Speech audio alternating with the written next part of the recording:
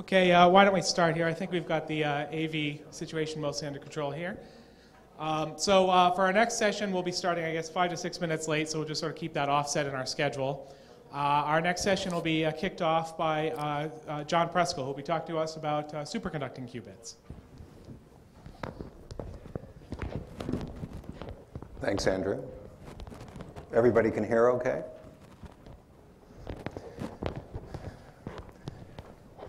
I'm talking about work done at Caltech with Peter Brooks and Alexei Kitaev. All of us here recognize that error correction and fault tolerance are going to be essential if we're going to operate large-scale quantum computers someday. The standard approach to fault tolerance uses clever circuit design to overcome the deficiencies of hardware. There's an alternative hardware or topological approach in which the hardware itself has intrinsic resistance to noise because of the nature of the physical encoding of the quantum information. And it may be that both of these approaches will be used together in future quantum computers. But it's important for the time being to seek new ways in which we can build quantum hardware with some kind of intrinsic robustness which results from the way the information is encoded. One suggestion has been that we can make robust encodings of quantum information using superconducting circuits, in particular the 0 pi qubit, which was suggested by Kitaev and others. The phase in a superconductor is a periodic variable with period 2 pi, but for a suitably designed circuit, the dependence of that circuit's energy on the phase difference between its two leads is a very good approximation of periodic function of theta with period pi, aside from corrections that become very small as the device gets large. And in that case, the energy as a function of theta has two minima, which can occur at theta equals 0 and theta equals pi, which have very nearly the same energy. And if there's a large barrier separating those minima, those two minima can be the basis states of a robust qubit. It's protected against bit flips by the high barrier in between 0 and 1. And it's protected against dephasing because the degeneracy of the two states is very stable with respect to perturbations of the Hamiltonian.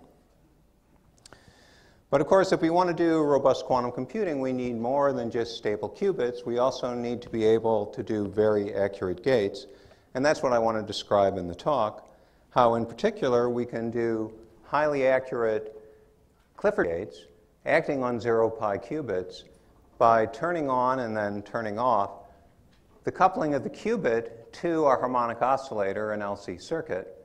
And the gate will work very effectively, be highly accurate, if the inductance in the LC circuit in natural units is a very large number. The secret that underlies the reliability of the gate is actually a quantum code, a continuous variable quantum code in which a qubit, a two-dimensional system, is embedded in the infinite-dimensional Hilbert space of a harmonic oscillator. And I'll be explaining how that works. Now, to understand the physics of the 0 pi qubit itself and also the protected gates, we should know a little bit about Josephson junctions. A Josephson junction is a device in which a layer of insulating material separates two pieces of superconductors such that there's a non-zero amplitude for the charge carriers in the Cooper pairs to tunnel from one side of the barrier to the other side. And we can encode that tunneling in an effective Hamiltonian if we think of a lead attached via a Josephson junction to an island that carries some charge, a superconducting island. Then the effective Hamiltonian describes processes in which the charge on the island can either increase by 1 or decrease by 1 when a Cooper pair tunnels through, if Q is the charge in units of 2e, the Cooper pair charge. And there's some amplitude for the tunneling, which I've called J, the Josephson coupling. It's often convenient to describe the system using conjugate variables, the superconducting phase rather than the charge, which is just the Fourier conjugate of the charge.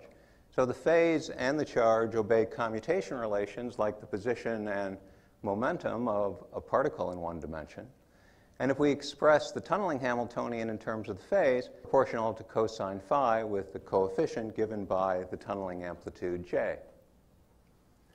So one other thing we should know about superconductors is that flux is quantized.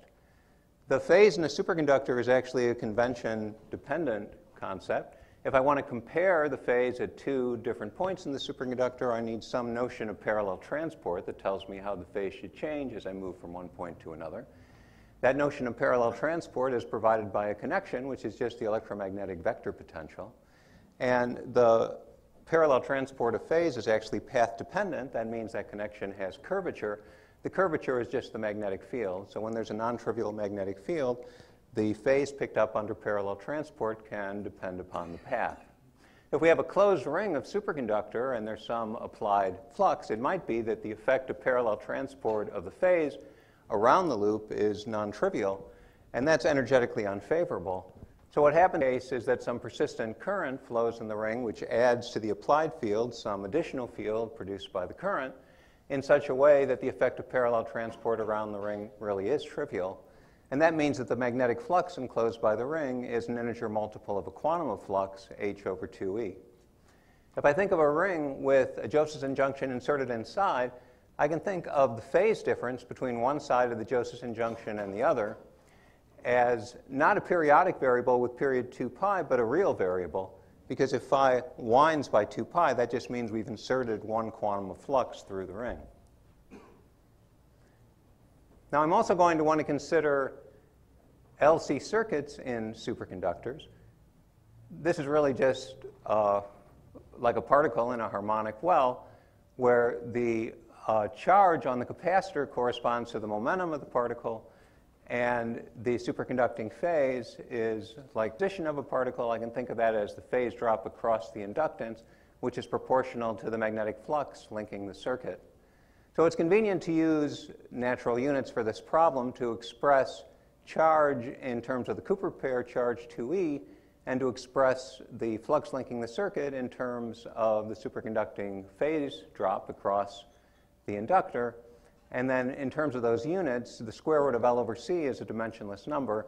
It's just the conventional impedance of the circuit expressed in terms of these units, which is about 1 kiloohm. So we can ask, what's the significance of that dimensionless number being large? And the answer is that in the ground state of this oscillator, the circuit has very large phase fluctuations. The ground state is a Gaussian wave function where the distribution in phi is wide compared to 2 pi, with that width determined by the square root of L over C. Now we can imagine inserting junction into a circuit which has a large inductance in this sense, and then its energy will be proportional to this difference of phases. But because of the large fluctuations in phi, the cosine gets averaged over many cycles of the cosine, and that makes the contribution to the energy that depends on the phase theta very small because of the averaging, exponentially small in the width and 5 space, which is determined by the large inductance. So now we know enough to understand the idea of the protected 0 pi qubit. This is the form in which Kitaev suggested it. We can think of a superconducting circuit with 2 rungs. On each rung, there's a large inductance obeying this condition, and the 2 rungs are coupled together by some very large capacitance. So I can consider the variable which, I can consider the phase in the superconductor on either side of the capacitor. And then the sum of the phases phi 1 and phi 2, the plus, is unaffected by the large capacitance. And so it's a light variable because of the large inductance, which has very large fluctuations. But the difference variable, phi 1 minus phi 2, feels the large capacitance, and that makes it a very heavy variable, which wants to be well localized in phase. And so it locks to a value which is determined by the phases on the external leads to the difference between theta 4 and theta 1, and minus the difference between theta 3 and theta 2. And now we can imagine taking the top rung and twisting it by 180 degrees and connecting the leads together so that we're identifying theta 2 with theta 4 and theta 3 with theta 1. And then the energy of the circuit becomes a function of the value that the heavy variable locks to, which is now 2 theta 2 minus theta 1. And then there's some correction, but it's very small because of the large variations of the light variable. And that's how we can get a 0 pi qubit, in which the potential is essentially a periodic function with period pi, which has two minima, which are very nearly degenerate.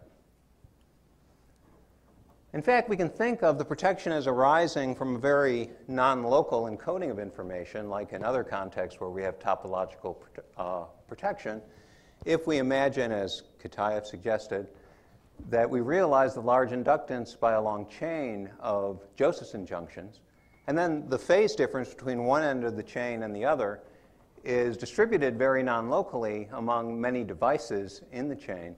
And because of the large fluctuations in the phase, those states locally look almost identical. And the breaking of the degeneracy is associated with tunneling phenomena which run all the way from one end of the chain to the other, which have an amplitude which is exponentially small. And that's the reason why the corrections, degeneracy, get very small when the device scales up. We'll also want to be able to measure the 0 pi qubit. If we measure it in the standard or computational basis, we need to distinguish a phase drop across the qubit of 0 from a phase drop of pi. And we could do that by coupling the qubit to a Josephson junction and inserting a quarter of a flux quantum. And then the current that flows will either be clockwise or counterclockwise, depending on whether the phase difference between the two sides of the qubit is 0 or pi. We'll also want to be able to measure in the dual basis the x basis, dual to this computational basis.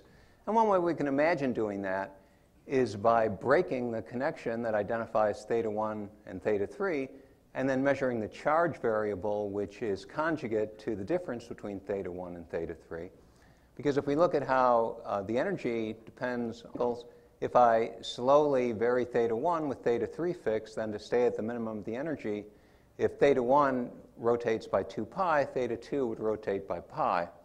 And then the state would either be invariant if x equals 1, if it's a superposition of the 0 and 1 in the computational basis, or it will change sign if x is equal to -1.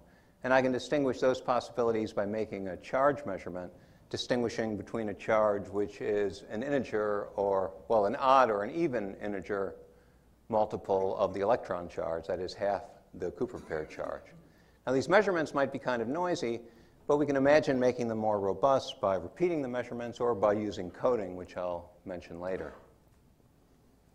Okay, so now I can start to explain how one does the protected gate. We've seen that a large inductance is important for the operation of the 0 pi qubit, but from now on I'm going to talk about the internal structure of the qubit. We'll just assume it's a very good qubit. But a large inductance will enter the discussion a second time for a rather different reason than before. When I perform the protected gate, either a single qubit Clifford group gate, a rotation about the z-axis by pi over 2, or a 2-qubit entangling gate, I will couple either one qubit or a pair of qubits connected in series to an oscillator, another LC circuit with a large inductance. And what one finds if one simulates the process in which we close a switch to couple the qubit to the LC circuit, leave the switch closed for a while for some prescribed amount of time, and then open the switch, decoupling the oscillator from the qubit or pair of qubits, is that superposition of the states 0 and 1 of the 0 pi qubit becomes a superposition with a modified phase. And the phase change, if I keep the switch closed for the right amount of time, will be pi over 2. So we've done a rotation about the z-axis, if I'm considering coupling a single qubit to the oscillator, by pi over 2. And the final state of the oscillator is essentially independent of whether the state of the qubit was 0 or 1. So there's no entanglement between the oscillator and the 0 pi qubit. And the phase, e to the minus I pi over 2, is extremely stable with respect to deformations in the pulse and fluctuations in the Hamiltonian. So for example, if this inductance parameter is chosen to be 80, then we get the ideal gate to an accuracy in the diamond norm, which is about 10 to the minus 8, even if the errors in the pulse that implements the gate are at about the 1% level. So now we'd like to understand how this can be. Why is the gate so robust? And the answer really is found by thinking about a quantum code, a code in which a qubit is embedded in the Hilbert space of a harmonic oscillator. We can think of it as a stabilizer code, as a simultaneous eigen state with eigenvalue 1 of two poly operators, where the poly operators in this case are e to the 2i phi, which translates in q space by 2, and e to the minus 2 pi iq, which translates in phi space by 2 pi.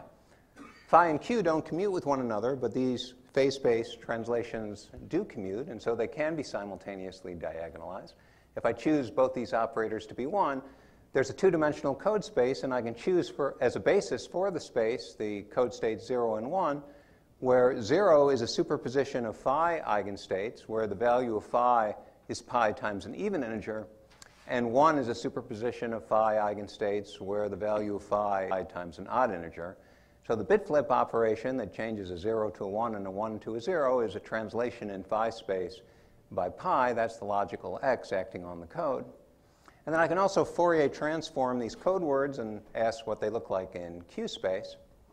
And I can choose as a basis the eigenstates of x with eigenvalue plus or minus, where the plus eigenstate is a superposition of q eigenstates, where the value of q is an even integer, and the minus eigenstate is a superposition of q eigenstates, where the value of q is an odd integer.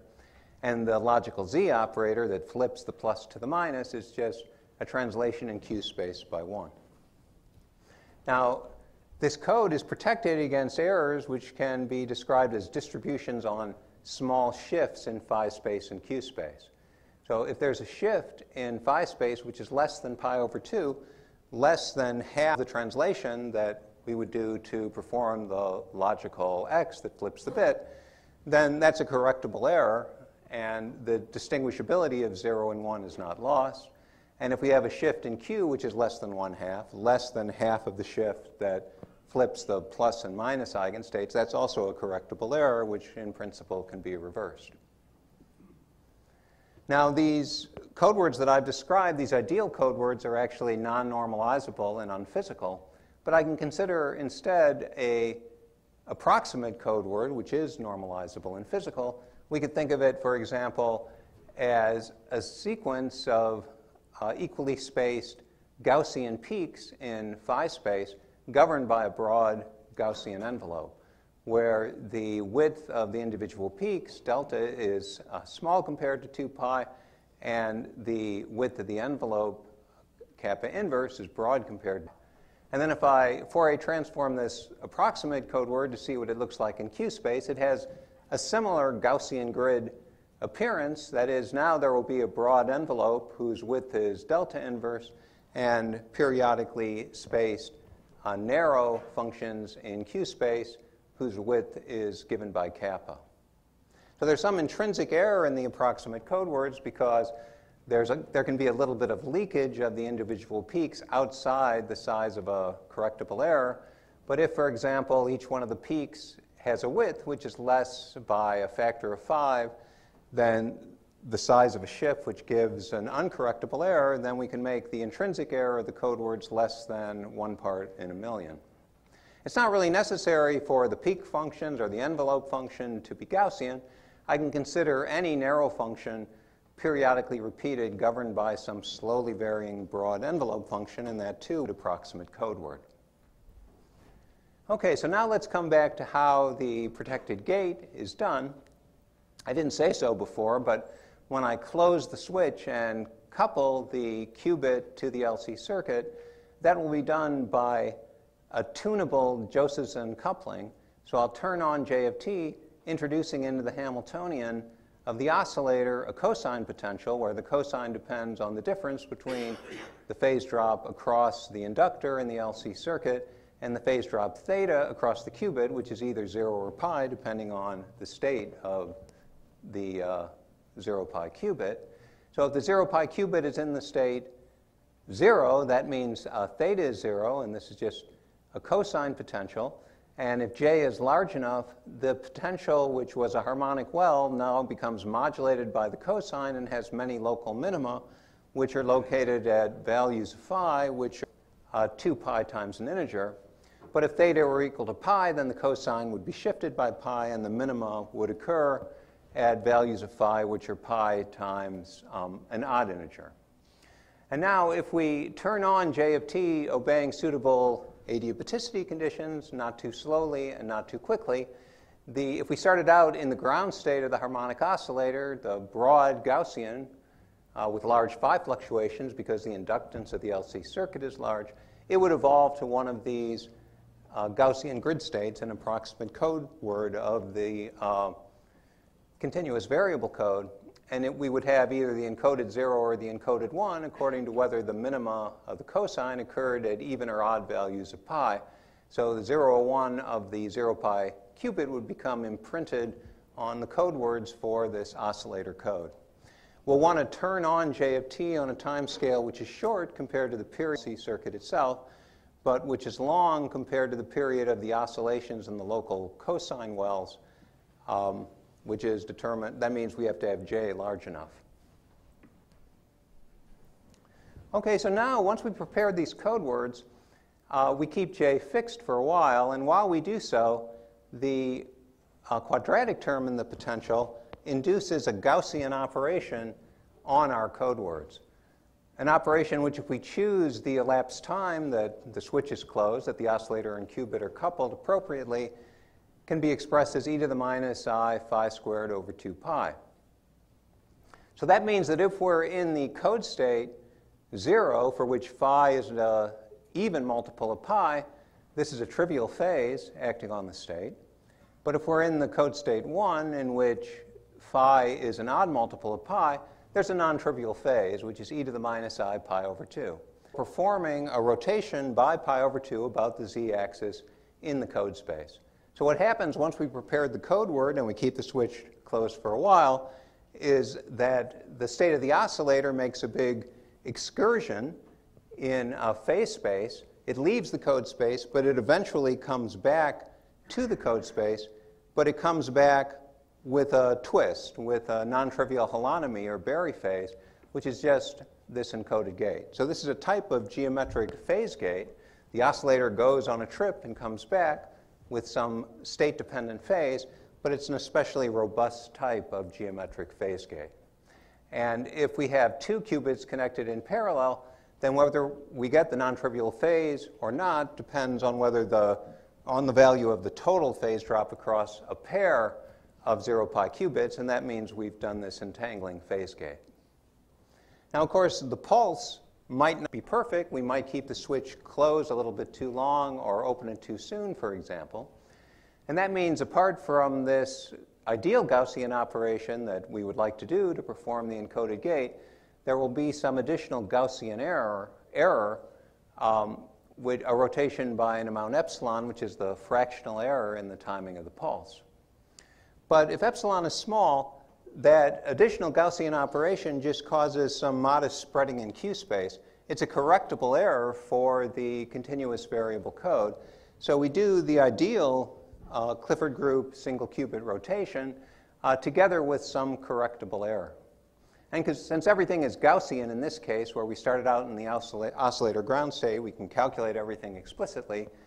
If the timing of the pulse is chosen optimally, then there's some intrinsic error in the gate which comes from the non-zero width of the individual peaks in Q, but that gets exponentially small when the inductance of the circuit is very large. And then we can compute how the error is enhanced when there's a non-zero epsilon due to an imperfect rotation of the code word.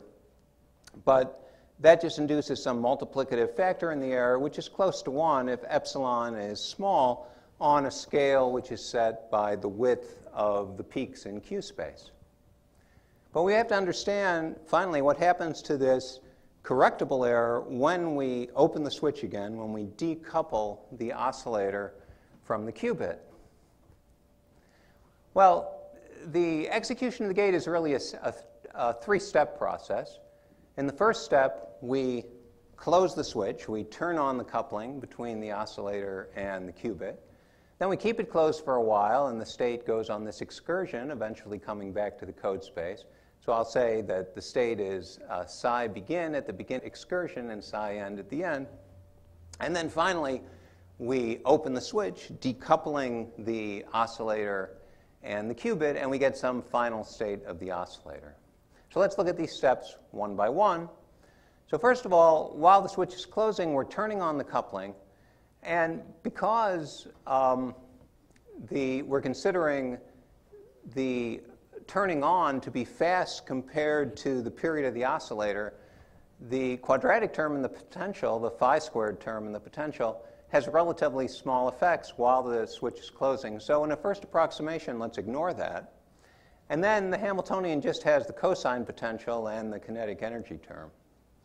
But the Hamiltonian has a cosine potential whose coefficient has a sign that depends on whether the qubit is 0 or 1. If the qubit is 1, that means the argument of the cosine gets shifted by pi, and that changes the sign of the cosine. Cosine phi term acting in Q space is a translation by either +1 or -1. And what that means is that the cosine anti-commutes with the logical X error acting on the code space, the operator which has the value +1 when Q is close to an even integer, and the value -1 when Q is close to an odd integer. And so that means that the Hamiltonian in the two cases, depending on the state of the qubit, are related by conjugation by X. And the same is true for the evolution operators that we obtain by integrating the Schrödinger equation using that Hamiltonian. And so that allows us to see that when the switch is closed and the rotation of the state begins, that psi begin, in the case where the qubit is in the state 1, is related to psi begin when the qubit is in the state 0 by the, well, in this way, that psi 1 begin is x u0 x acting on psi initial, but psi initial, the initial state of the qubit. But now, remember, we started out with very large phase fluctuations in phi space, or a very narrow state in Q space for the harmonic oscillator. And that means it's very nearly an eigenstate of x. If the state has its support in the interval between -1/2 and 1/2 in Q space, it's an x = 1 state. So it's a very good approximation to say that x acting on the initial state is 1. And that means that the beginning state, if the qubit is 1, and the beginning state, if the qubit is 0, are just related by the action of the logical operator x. And now we let the state rotate, goes on an excursion. Eventually, it comes back to the code space. And this relationship between the state when the qubit is 1 and when it's 0 will actually be protected if we don't have a logical phase error. In other words, I can take the linear combination of psi 1 begin and psi 0 begin with a plus sign, and that's an x = 1 eigenstate. And the linear combination with a minus sign is an x = -1 eigenstate. And because a small error will still be a correctable phase error, that relationship will still be satisfied when we come back to the code space, even if we do a little over-rotation or a little under-rotation. And then finally, we have to decouple the oscillator and the qubit by opening the switch. And we can argue, as before, that the operator that acts during the opening of the switch, in the case where the qubit is 0 and the case where the qubit is 1, they're related by conjugation by X. And that allows us to say that the final state of the oscillator, when it's finally decoupled from the qubit, is just given by the logical X acting on the final state of the oscillator when the qubit is 0. X acting on the state when the qubit is 0 is the state of the oscillator when the qubit is 1.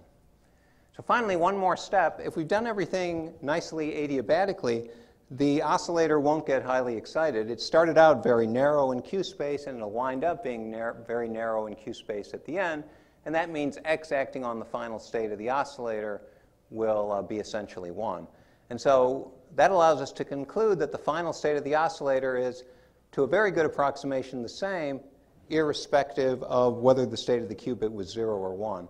So there's no entanglement between the oscillator and the qubit, and furthermore, the phase that's acquired is extremely insensitive to the way we implement the gate.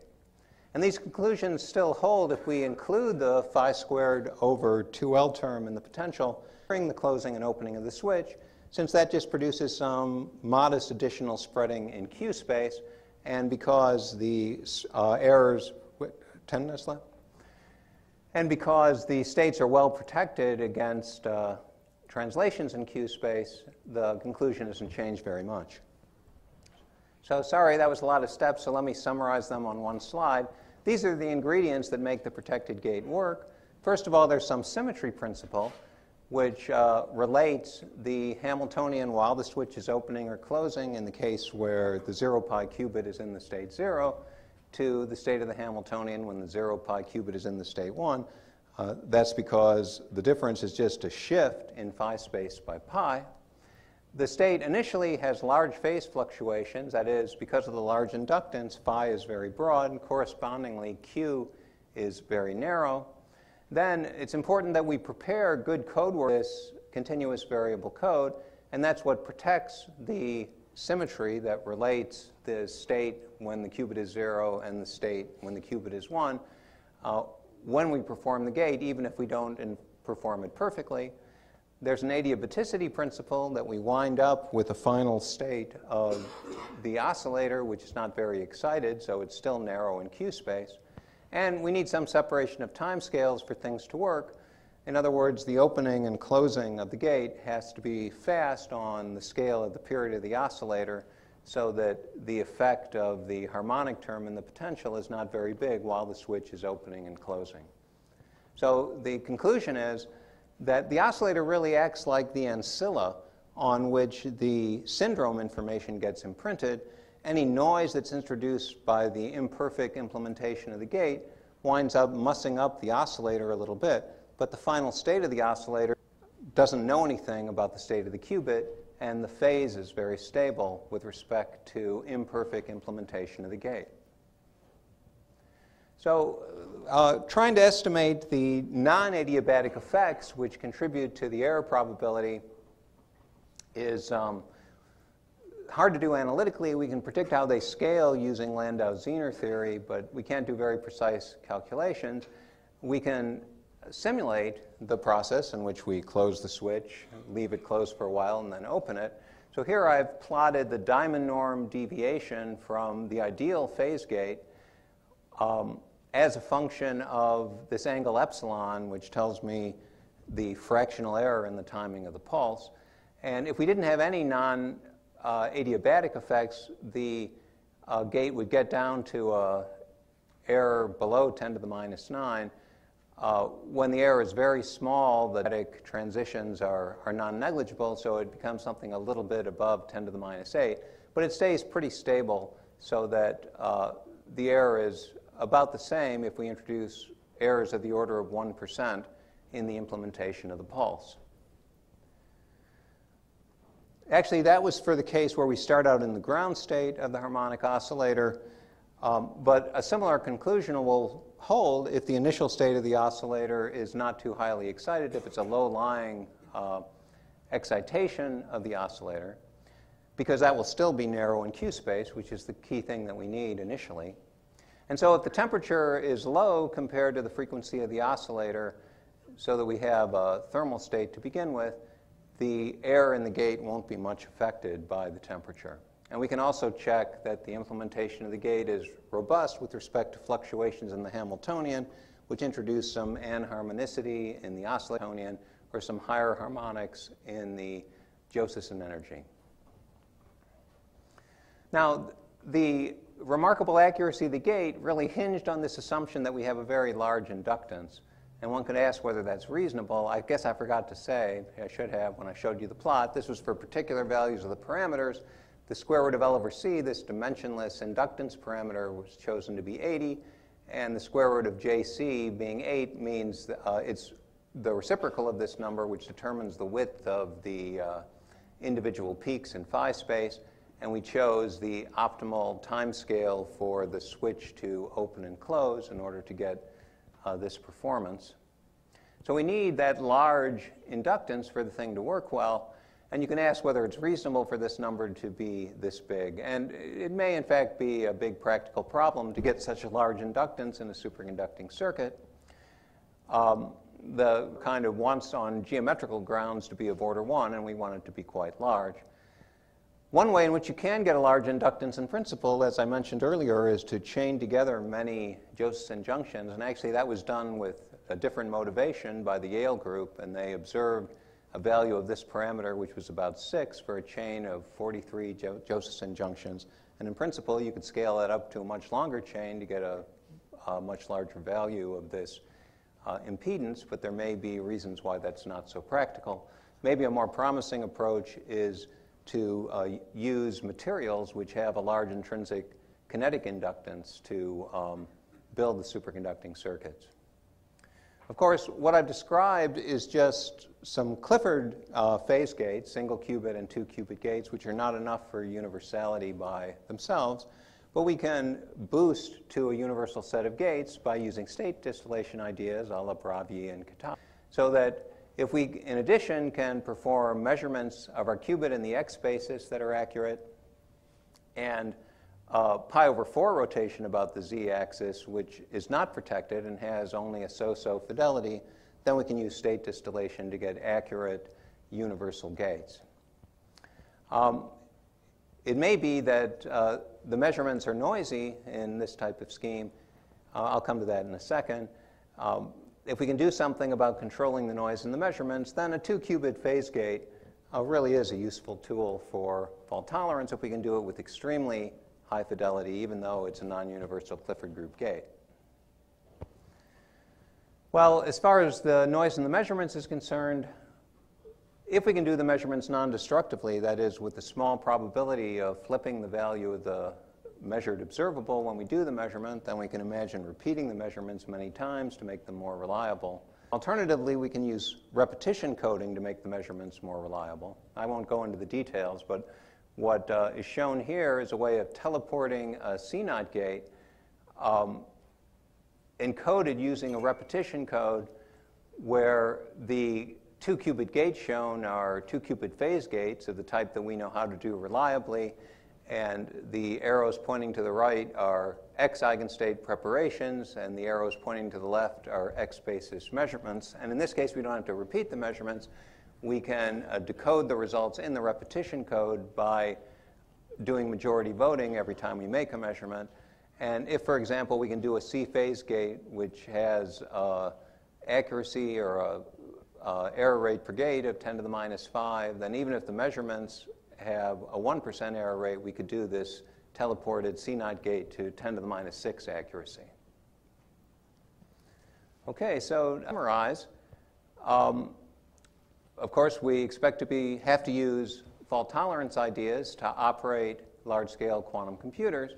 And if we can manage to do a protected 2 qubit Clifford phase gate with very high fidelity, that could be a powerful tool for fault tolerance, even if measurements in other gates are noisy. In the case of these 0 pi protected qubit superconducting circuits, if we can turn on and off a tunable coupling to an oscillator, a tunable Josephson junction, then we can do single qubit and 2 qubit Clifford gates with very high fidelity, fidelity which gets exponentially close to 1 if we can choose the system parameters appropriately. What makes the gate work is an underlying continuous variable quantum code which protects against phase errors. But the 0 pi qubit itself and the protected gate requires building circuits which have a very large inductance in natural units, and that might not be easy to achieve. The gate itself is robust against non-zero temperature and fluctuations in the Hamiltonian of the system. So I don't know if this particular approach to doing protected gates will turn out to be practical, but I do think it's important to continue to seek ways of doing reliable gates that rely on the nature of the physical encoding of the quantum information, and here I've suggested one possible step in that direction. Thanks for listening.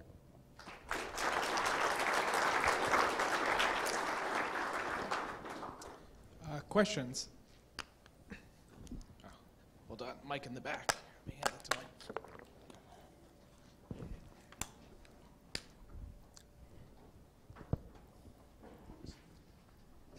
Thanks. That was a really nice talk, and it's extremely interesting, in particular to me, because there's some similarity, at least in feel, to the idea of dynamical modulation, which I know a little better than this, I guess.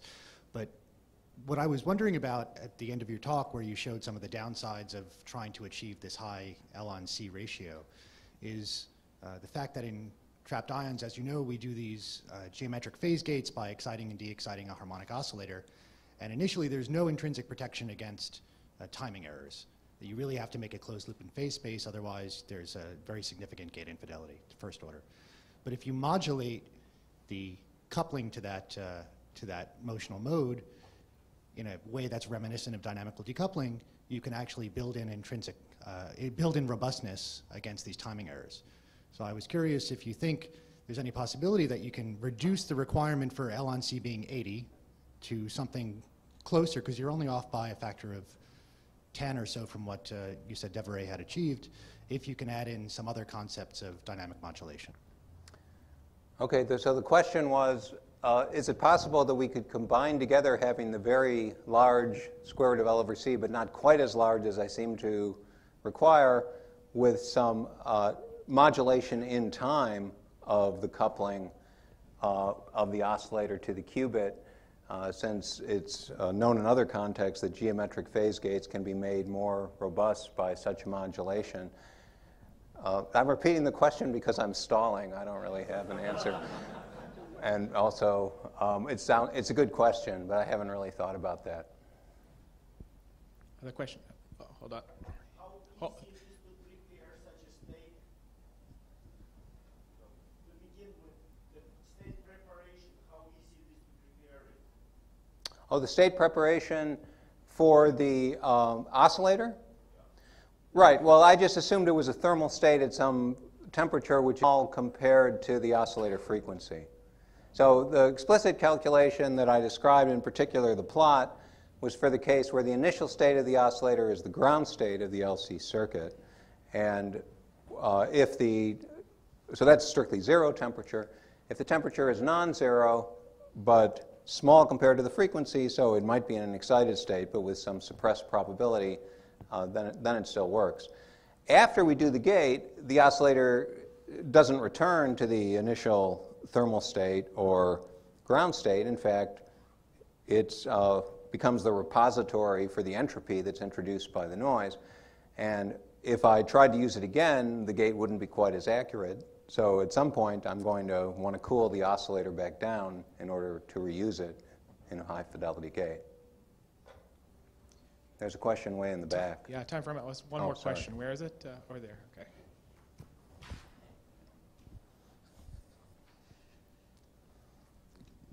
When you described achieving better protection with increasing the number, with increasing the chain of the Josephson junction, possible variations in between the individual junctions in the chain, would they affect anything? So I'm sorry, I didn't hear the last part of the question. The question is about getting high inductance from a long chain of Josephson junctions, and the rest of it? Yes. So small variations, they wouldn't affect anything in this scheme? Oh, a small variation along the chain in the device parameters? Yes. So in other words, if I added some disorder to the chain, how would it affect the performance? Well, I think it would probably be fairly tolerant of disorder, because the key thing is just to have the inductance of the whole composite device large compared to the capacity. I think one of the practical problems is if you really try to build a long thing, because it's getting geometrically large, it's hard to keep the capacitance from scaling up with the size of the device as well as the inductance. But I don't think disorder is a fundamental problem. Okay, let's thank John again.